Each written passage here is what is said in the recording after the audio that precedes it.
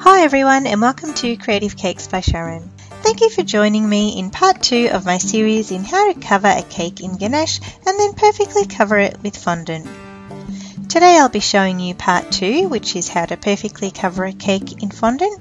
And by now I hope you've learnt some useful tips from my part 1 tutorial and now have a beautifully ganached cake set up and ready to be covered in fondant. Make sure you're subscribed to my channel and let's get started. So when it comes to covering a cake in fondant, the tools I use are a turntable, a pizza cutter, a measuring tape, a cake smoother, a fondant rolling pin, some simple syrup, a pastry brush, and of course some fondant and a cake which has already been covered in ganache. So the first thing I like to do is measure how big I need to roll out my fondant. So I'm going to measure from one side across the top and down the other side of my cake and remember that measurement. Next I want to brush my cake all over with a little bit of simple syrup. Simple syrup is just a boiled mixture of water and sugar and brought back down to room temperature.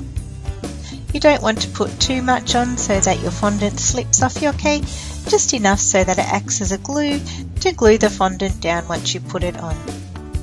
Next I'm going to gently knead my fondant. All I want to do here is make sure it's nice and smooth and there's no air bubbles in it.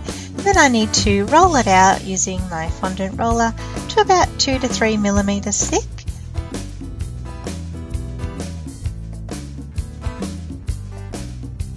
Once I've got a nice large round circle, I'm just going to measure it and make sure that it's large enough to cover my cake, remembering the measurement I took in the beginning. And then carefully rolling my fondant onto the rolling pin, I'm going to position my cake directly under the fondant and carefully drape the fondant over the top of the cake.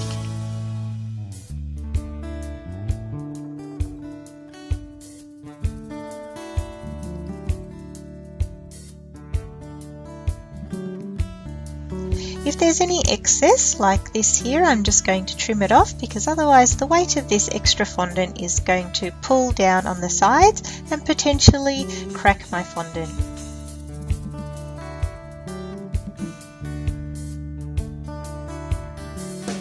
Now I can start smoothing down the fondant using my hands to start with, gently opening up the fondant. It's like the frill of a skirt that I'm opening, and concentrating on making sure that the top edge of my cake is nicely stuck down to the cake.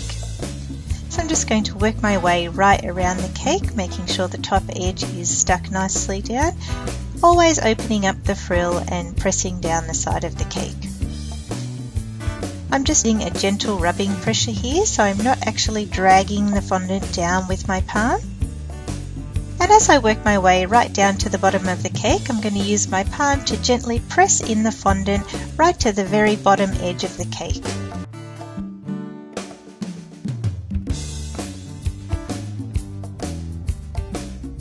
Now using my pizza cutter, I'm just going to trim off some of this excess fondant, and then using the cake smoother, I'm going to start smoothing around the sides of the cake.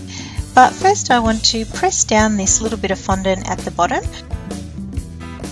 What I'm actually doing is pressing down nice and hard on the fondant at the bottom. This is going to create almost a vacuum seal between the fondant and the bottom edge of the cake. And it's also going to help give a nice edge once I trim off this excess with the pizza cutter.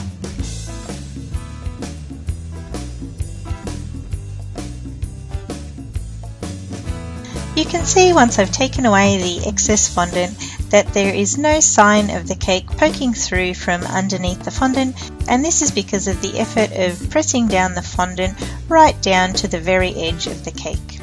Now all I need to do is go back with my cake smoother, making sure that the top is nice and smooth as well as the sides, and if you do come across any little air bubbles, you can easily eliminate them by inserting a sewing pin into the air bubble, which will release any trapped air, and then you can continue smoothing with the cake smoother.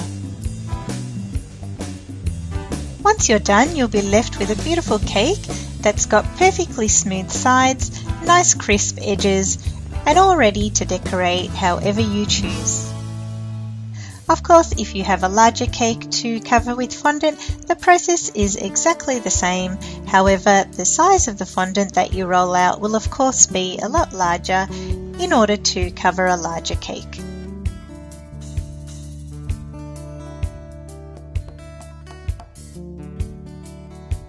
So guys, I hope you've enjoyed watching me take 2 round cakes and following a few simple steps perfectly cover them in fondant. If you did enjoy my tutorial, make sure you let me know by giving it a like or drop me a line in the comments section below. Otherwise, you could connect with me on Facebook, Pinterest, Instagram or Twitter. If you're not already a subscriber, make sure you click on the subscribe button and turn on the notifications so you'll see all my creative cakes as I release them. Make sure you check out part 1 of this series if you haven't already done so on how to ganache a cake. I hope you tune in next time, and as always, thanks for watching.